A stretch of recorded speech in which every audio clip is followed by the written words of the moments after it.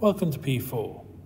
Today we're looking at vectors in 3D, Unit 7.4. So effectively now we're moving past our just 2D vectors and we're introducing that third dimension.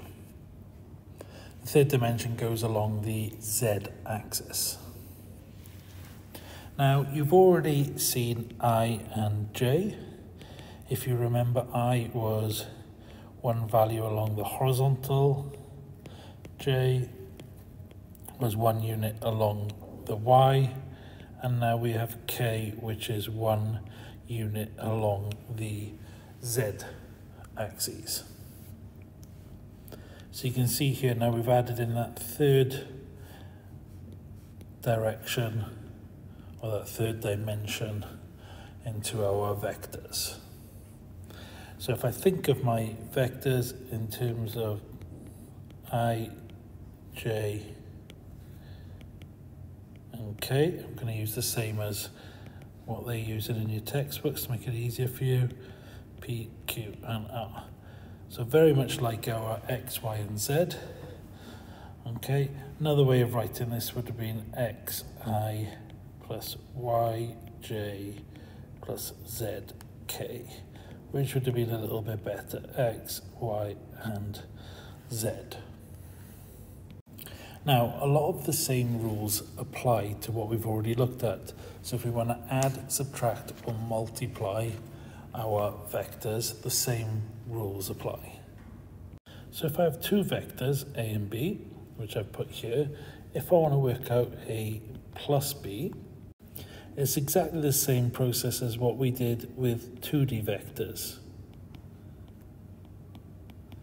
The only difference is just go into that third dimension, that third set of values. So we have 2 plus 4, 6, 3 plus negative 1 is 2, and 5 plus 2 is 7. So that is our vector. If we want to look at increasing the size of a vector, say 3b, that's 3 times the vector b. So multiplying each of them by 3, we'd have 12 minus 3 and 6. Okay, very, very straightforward. Now, after just looking at that very basics, I'm going to introduce something that I don't think I've mentioned up to this point in these vector videos, and that's position vectors.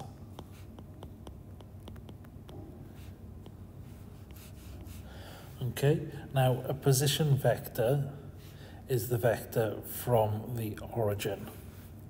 So if I think in 2D, say this point here, if I make this the coordinate for 3, this is also the vector for 3, or 4i plus 3j. So a position vector is from the origin, and what that means is that the position vector is the same as the coordinates at this point. And this then can also be applied to 3 dimensions. So if we have our x, our y, and our z, and we have a coordinate that is, say, 4, 3, 2, then from the origin, this vector here, I'm going to call A, is going to be the vector 4, 3, 2, or the vector 4i plus 3j plus 2k. Okay, so a position vector is from the origin, and it'll be the same as the coordinates at the point at the end of that vector. So hopefully nice and easy for you. Now position vectors become quite useful for when we want to find vectors that might join two points together, because what we can do is if we have two vectors, we can always go from this vector back to the origin and then up the next vector. So if I have, the vector, the points A and B, and I think of it here, and we've got A and B. If I want to find the vector A to B, I can go to the origin and then back from the origin to B. So I'm effectively doing AO plus OB, and that will be the vector AB. Okay, and AO will obviously be the same as a minus OA. So the position vectors, which brings into that origin point into our vectors, become quite important within our calculations. Now, two more things we need to talk about, which is the modulus and the angle. Now, the modulus of a vector, so if we say vector A, if I say that actually A is xi plus yj plus zk,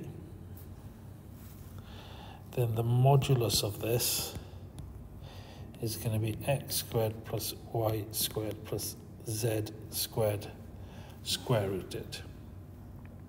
If you want to know a little bit more about that, it's just in 3D Pythagoras, which you would have done in IGCSE or GCSE.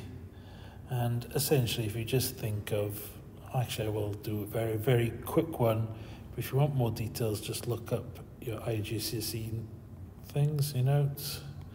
But if I think very, very quickly in terms of a 3D shape like this, if I want to go from this point to this point, okay, this bottom front corner on the left, top right and back corner. Okay, if I'm thinking of that, and I'm going to give these some letters, so let's call this A, B, C and D along the bottom, E, F, G and H along the top, and that diagonal there is AG. That's in 3D. Now, to be able to find that, you basically need this AC and the CG. Okay? And the way you find AC is AB squared plus BC squared and then square rooted. And that gives you AC, doesn't it? Okay, so thinking about it, AC squared is that AB squared plus BC squared. Now, if I want to find AG, so AG squared is AC squared plus CG squared. So it's that squared plus that squared, which is our right angle triangle here. You can see that this is obviously the line I'm trying to find here. And since we know that AC squared is AB squared plus BC squared,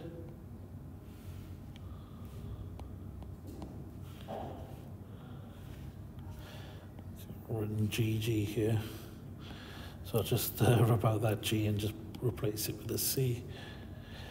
You can see that it is the three sides, all three sides squared and added up, and then of course we would square root, which is why we've got it here. Okay, so hopefully that very, very quickly gives you a little bit of an understanding. Just get rid of it now, but it's certainly, you can go and look it up if you want a little bit more about it. Now, in terms of our angles,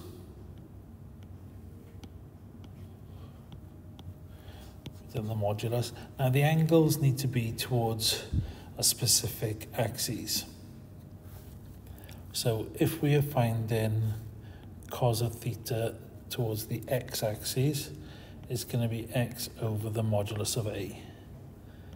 Cos of theta towards the y-axis will be y over the modulus of A, and cos of theta on the z-axis is, you've guessed it, z over the modulus of A.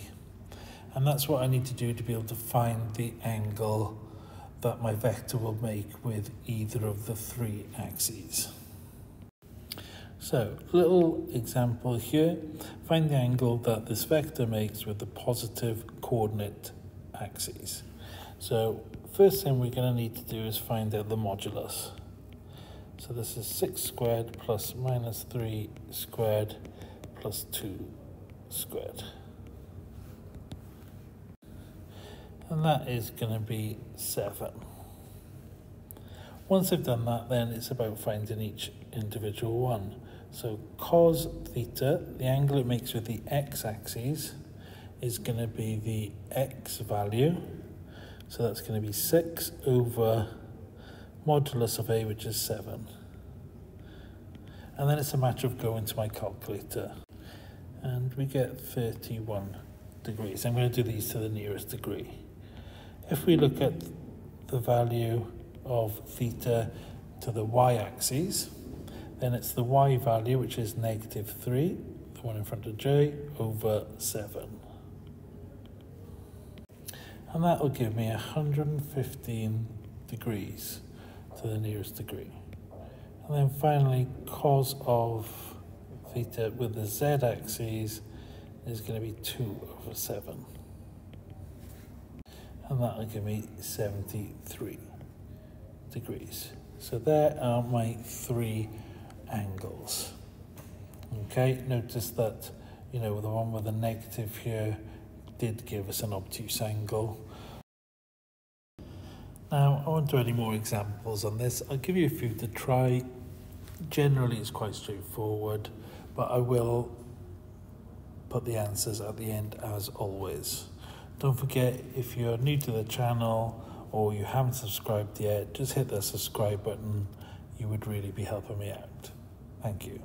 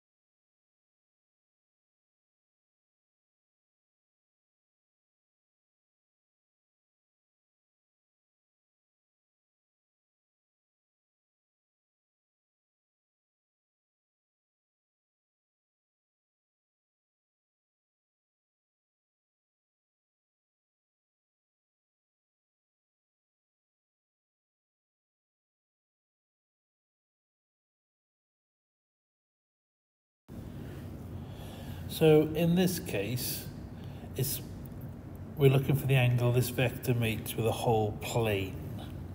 So you're thinking of the vector making the angle with like essentially a large rectangle. Okay? Then what we want from this rectangle, this xy plane, we want one specific line, and it's going to be the line that is essentially in line with this vector. So we'll call that vector B,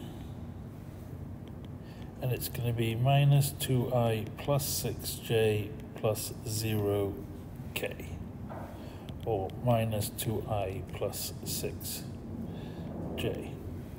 And that is so that this then is in the same plane as this one in terms of a vertical plane, but this is on only the xy plane. It's not in the z plane at all. And that way then we've basically got a triangle. Okay, so we'll have our minus 2i plus 6j, and we'll have our minus 2i plus 6j minus 3k here.